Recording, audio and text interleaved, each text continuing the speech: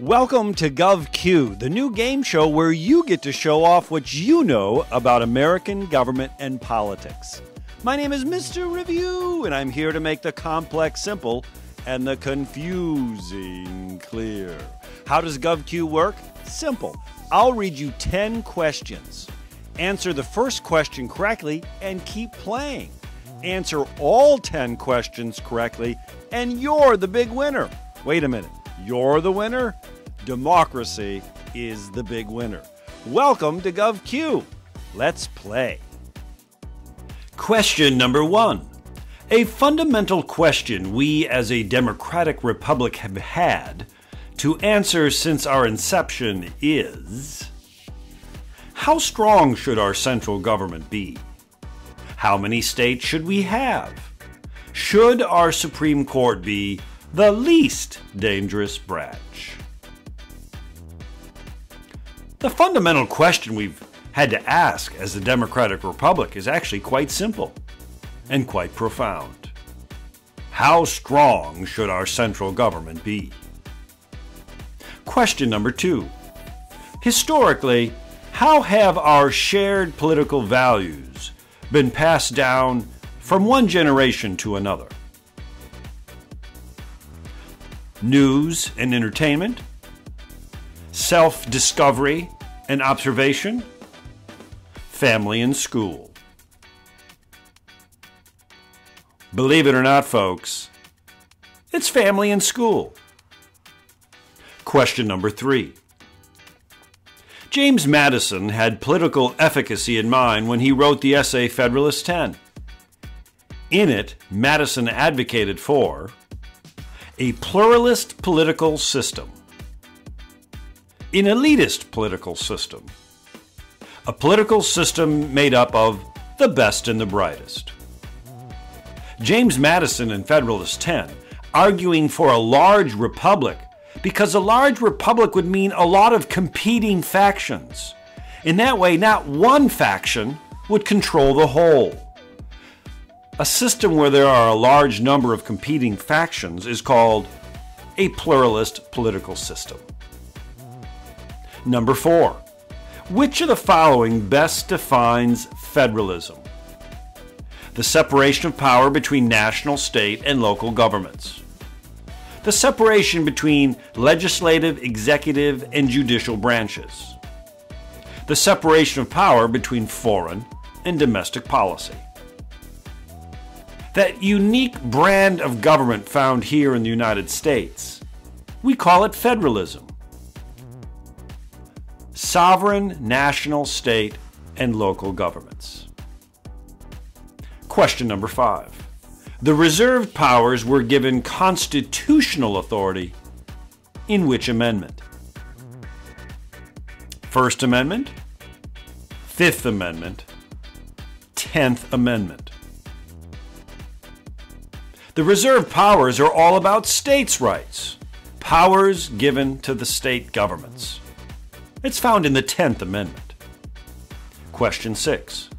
How has federalism hindered the efficient advance of civil rights? National policy can still be checked by state sovereignty. State supremacy is constitutionally protected. Congress has no authority over state law.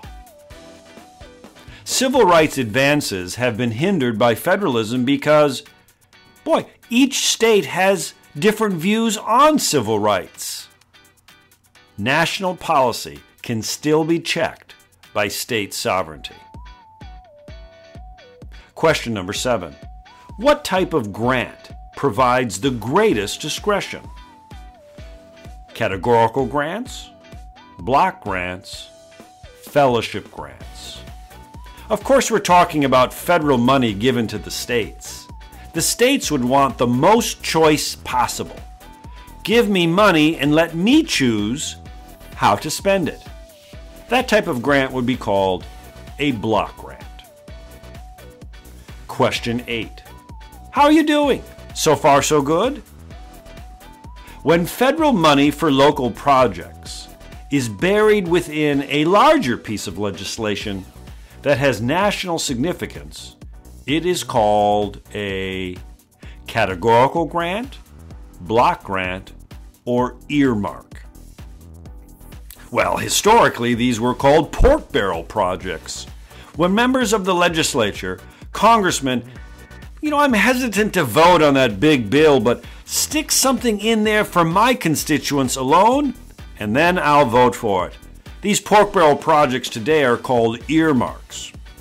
And the president has called for a return to more earmarks, maybe greasing the wheel of the legislative process. Maybe Congress would pass more if we had more earmarks. Question 9. Why do state governments find it difficult to resist federal money, either in the form of block grants or categorical grants? Grants are like receiving free money. Grants are highly popular with the average voter. Grants typically have little accountability attached to them. Well, I'm not so sure the average voter knows much about grants. And accountability? Not so much with a block grant. States like grants because it's like receiving free money. Number 10. Are you in it to win it? Have you gotten this far? I hope so. Govq. Let's see how you can do. Question 10. What is it called when power is put exclusively in the hands of a central government? Unitary government? Confederate government? Federalism? Power in the hands of a central government alone? That, my friends, is called a unitary government. How'd you do? Did you get all 10 questions correct? Wonderful! You're the big winner. And you're not just the winner. Remember what James Madison said, "The very success of democracy depends upon the knowledge and skills of its citizens." Sounds to me like you're making our democracy stronger. I'm Mr. Review. I'm here to make the complex simple and the confusing clear. You've been playing Govq, the game show where you get to show off what you know about American government and politics. See you next time on Govq.